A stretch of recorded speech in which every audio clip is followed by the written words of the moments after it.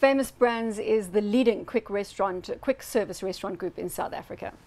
Exactly. Its business is really about marketing its franchisees' products, because remember, many of the stores, in fact, are franchise owned.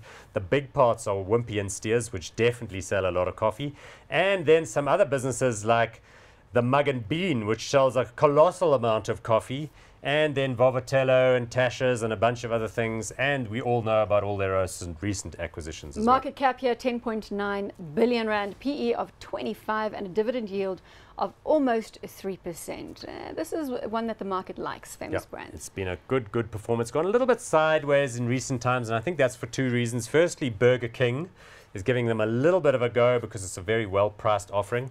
So we've noticed that there's been a bit of an attenuation for the rest of the industry, and certainly a Burger King product is quite similar to Steers.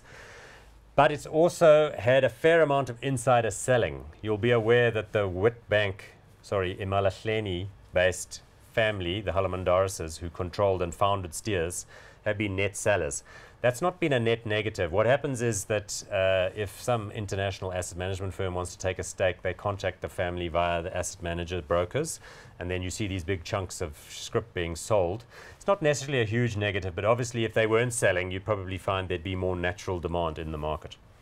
Right, so we are looking at Famous Brands. We're going to call it hot or not, even though it's tracking sideways at the moment. Yeah, look, it's a stock we like, and we certainly think that convenience dining is a growth category in this country. We know that people are eating out, dining more and more. In fact, if you want to feel good about South Africa, there are lots of places you should avoid, but the place you should go if you want to feel good about South Africa is to one of Famous Brands' restaurants on a weekend, whether it's in a mall or in a city, or even better on the freeways and highways of the country, because you see all these happy people traveling, looking good, consuming these kinds of products.